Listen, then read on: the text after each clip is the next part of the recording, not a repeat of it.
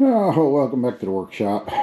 Today we got us a little Briggs and Stratton 8 horsepower generator we're working on, or been working on, and thought this was not going to be a video, but didn't think it was much more than just a quick little repair on the carburetor. And I've been out of town and all that kind of stuff. This last couple weeks been pretty crazy, but anyway, so it's been sitting here for a little while. I've got the old carburetor removed. It's off of here. It's just a regular Briggs and Stratton engine. And the problem, let me show you all the issues I've had with this thing that I've been working with. So the old carburetor, I don't know if you can see the number on that or not, but they're all about the same on these things.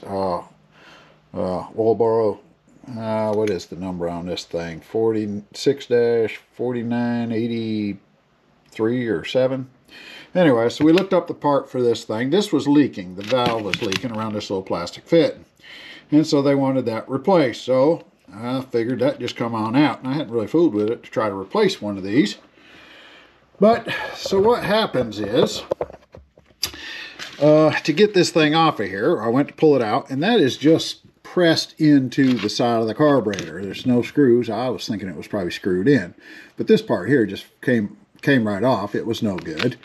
So I said, okay, so to get this thing out of there, that was quite the job. You have to actually build a little puller for it.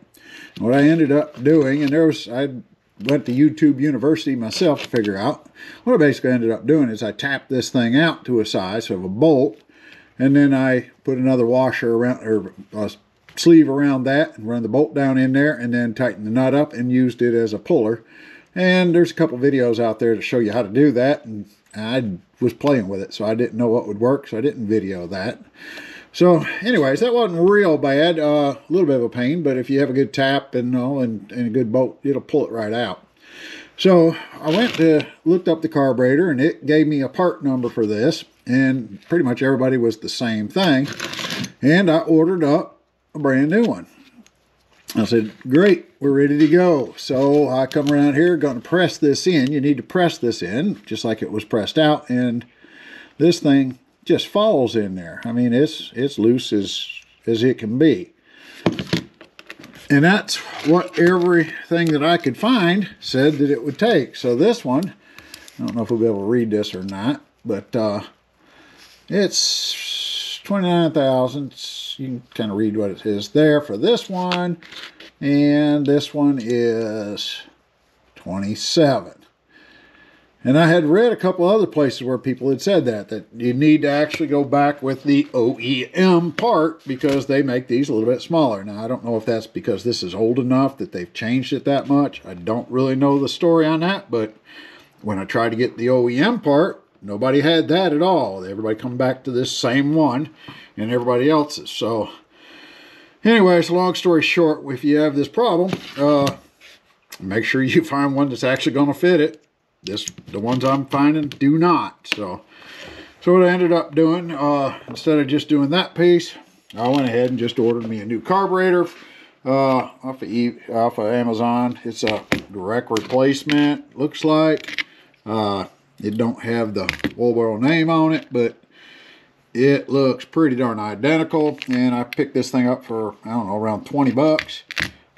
Probably wasn't worth the aggravation to try to replace all this stuff for 20 bucks and just get a new one and let her roll. So we're going to go ahead and slide this on there, and it should fire right up because it was running off of this one, just leaking a little bit of gas. So that's about all we can say on that. That's the video for it. Like I say, as far as the install and all that, that's pretty much standard. I think I've covered that on many of my other videos, so I don't think I need to go into that.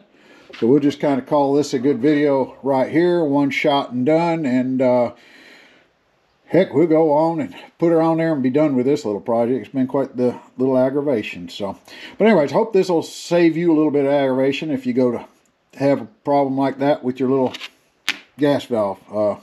If somebody else has a solution that you know of that I missed somehow, well, let me know. I'd be sure interested to know if I can't believe I'm the only one that came across this problem. So let me know. Thank you, and I appreciate you watching it, checking it out. Hope it helped you, and we'll check with you on the next video.